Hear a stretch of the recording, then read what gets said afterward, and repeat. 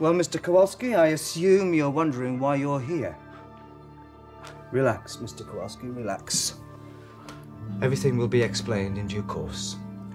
Oh, and I just must tell you that this conversation is being recorded.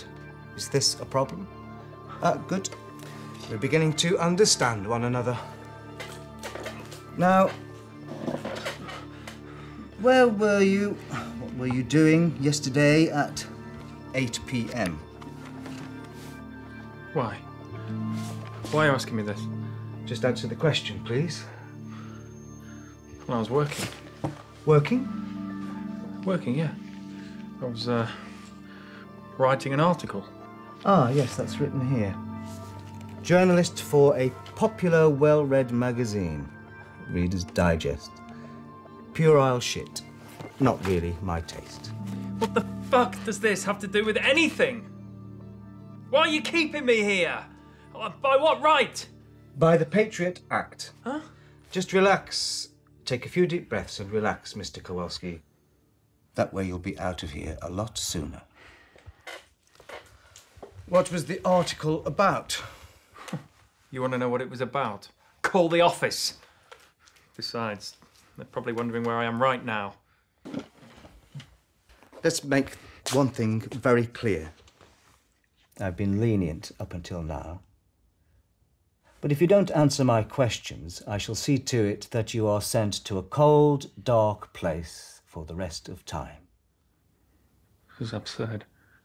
I'll make the judgments here. Just answer the question.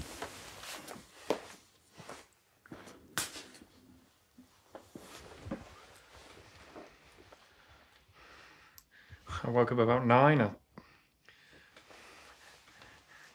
ate a bit of breakfast and had a shower. Well, let's see. I went to the toilet with a magazine, beat off a couple of times. Sarcasm will get you nowhere, Mr. Kowalski. You know I've got friends in the government. You're not going to get away with this. And neither will threats. My superiors cannot be intimidated. Look, would you please just tell me what the hell this is all about?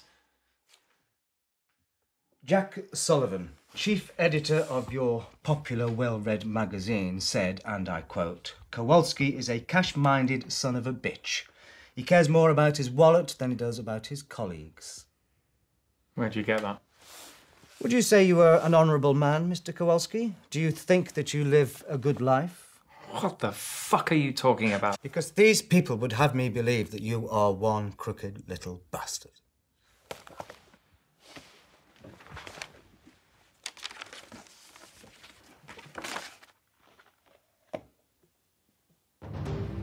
What have you done with them? What do you care? What have you done with them? Do you love them? Are you loyal to your wife? I heard you've been through a little bit of a rough patch. Is it better now? Of course I'm loyal. I love my wife. What kind of a fucking question is that? I've had enough of this. I demand to talk with your superiors. Do you remember your last vacation? Tunisia, wasn't it? Did you take your wife? Did you take your daughter? I was there on business. So, fucking a 19-year-old girl constitutes his business, does it, Mr. Kowalski? We know how much you earn each month.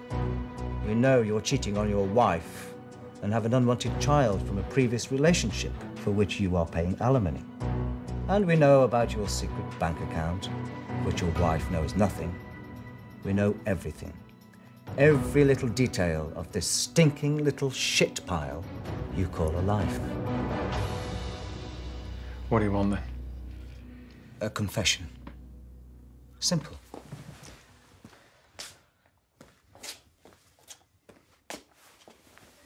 It can be our little secret.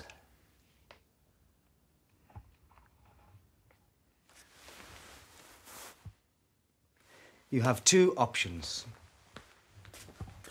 Confess everything, leave this room a free man, and you have my word, the truth shall not leave this room. Or we can give Kelly a call. She'd never believe you. Trust me, I can be very convincing. Please, Mr. Kowalski, you should make a decision. Time is not on your hands. No way. Now, what was the number? 078321443. All right, I'll do it. Just hang up that fucking phone. Too late. Please, I'll do it. Just put it down. Just put it down.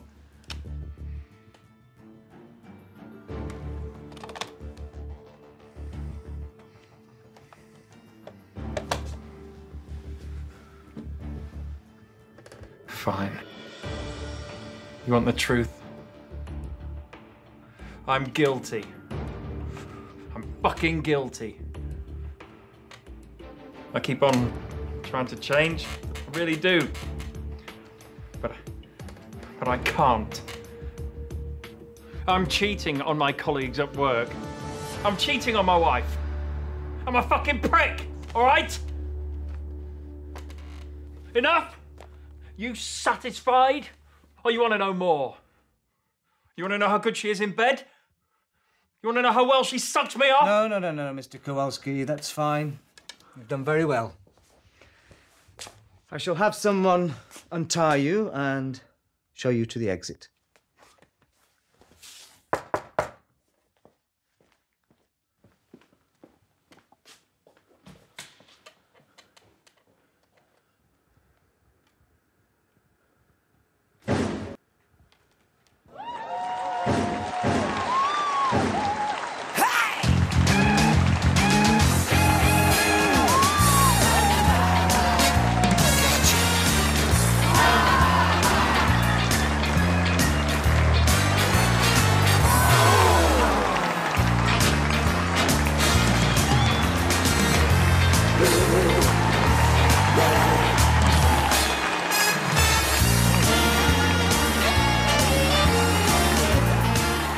Camera 3 on 3.